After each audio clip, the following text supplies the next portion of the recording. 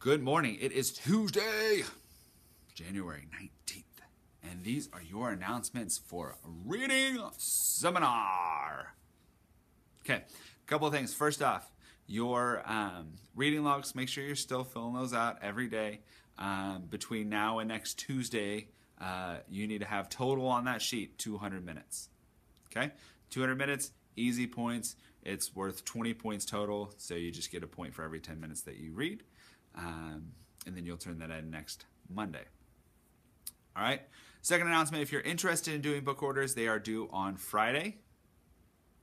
And coming up today, we are going to be working on your projects. We're going to work on it every day this week. It's going to be due on Monday as well. So we'll go over the parts again, just so you remember, kind of put together a checklist of things that you need to accomplish before you finish the project.